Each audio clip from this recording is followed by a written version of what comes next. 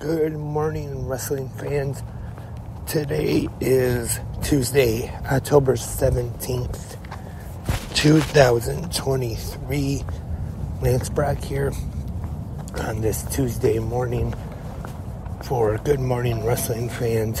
Hope everyone is having a fantastic Tuesday so far, wherever you are listening.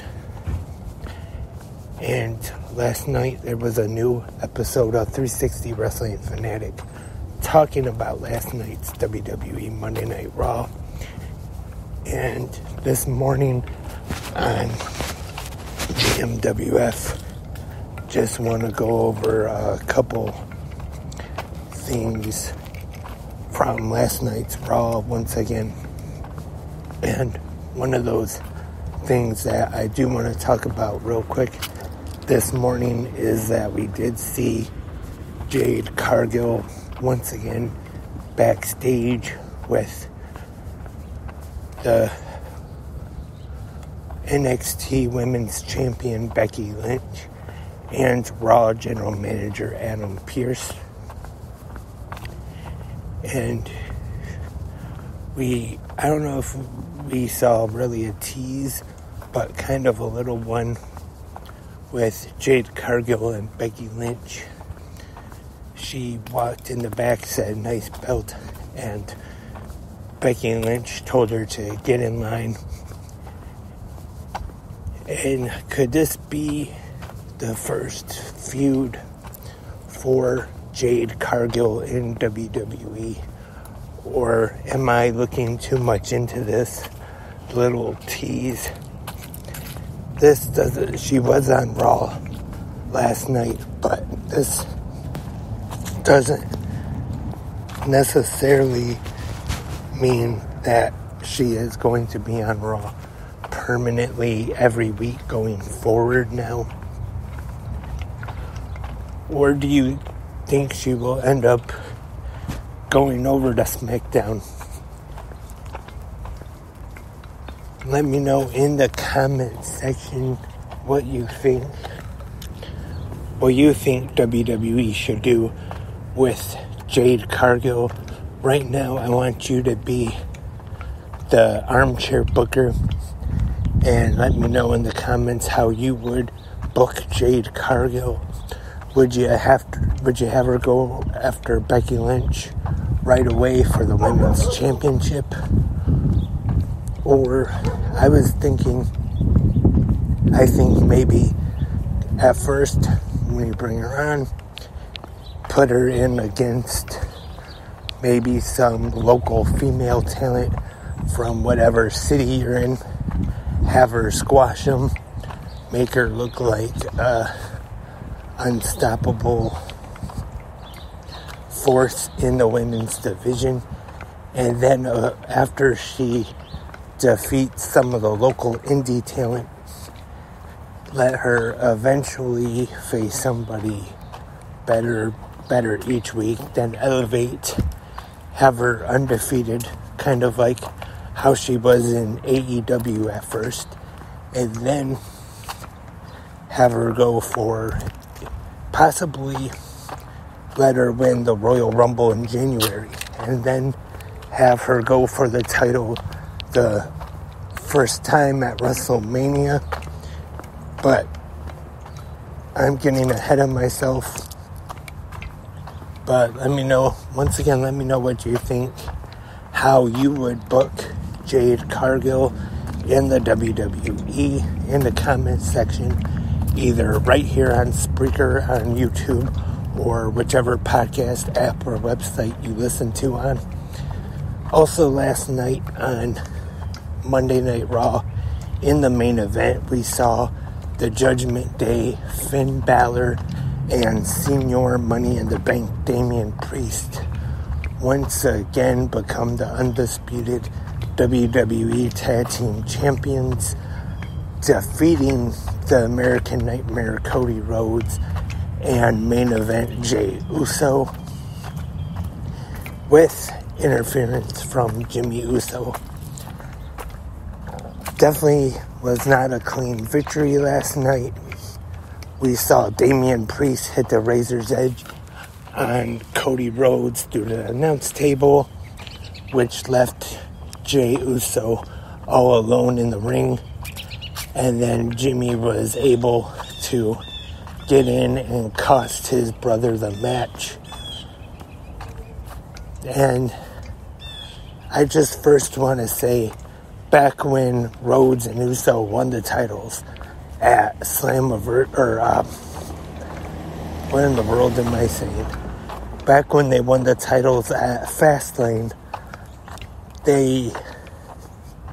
I was surprised then, actually, that they won the titles in the first place, and then they held them for 2 weeks, and then lost them last night on Raw. And I have to admit, I'm surprised that they didn't hold them longer. I thought,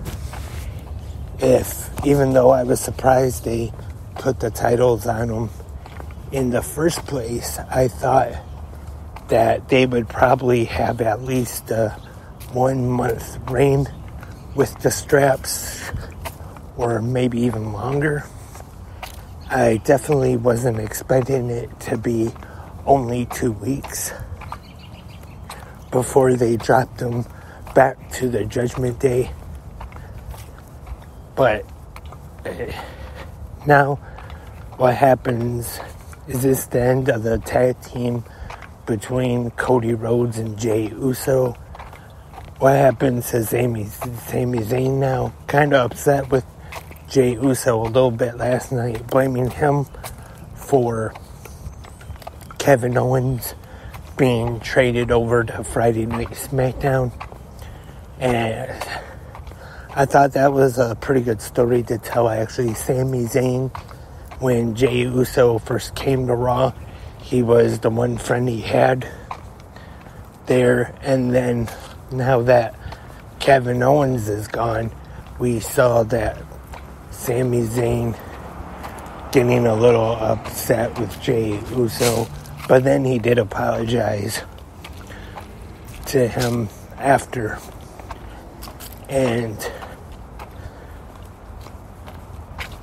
what's this mean now? Jimmy Uso, of course, being a part of SmackDown, and then, I don't know. I thought if they were going to have this brother versus brother match, Jimmy versus Jey Uso, they at least wait to maybe WrestleMania. But I know they do try to stack the Crown Jewel premium live events, and I guess there's a chance they could do this at Crown Jewel, but I kind of think that might be rushing it a little bit, maybe going into this match a little too soon. But that's just me, though. Let me know what you think. What's going to happen after last night? And how long do you think the Judgment Day will hold on to the tag team titles? I think it's going to be longer than 2 weeks, but who knows? Let me know in the comment section, either right here on Spreaker, YouTube, or whichever podcast website you listen to on.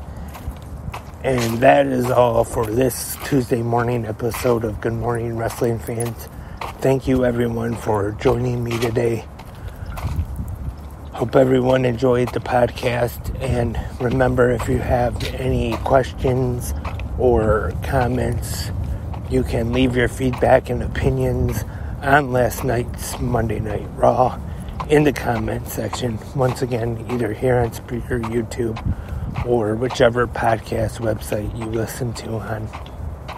And it's Tuesday, so I am not sure yet if I will be doing a new episode of 360 Wrestling Fanatic talking about NXT tonight. I usually play it by ear, so I'd say probably 50-50. But I will be back tomorrow morning right here on Good Morning Wrestling Fans to preview tomorrow night's AEW Dynamite, back on Wednesday. And once again, this Saturday night we have Impact Wrestling Bound for Glory on pay-per-view and AEW Saturday Collision. I plan Saturday night to have a live episode of the podcast, so stay tuned for that.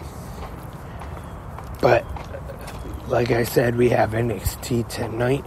Hope everyone enjoys tonight's episode of NXT. I will talk to everyone tomorrow morning. But until then, have a great pro wrestling day.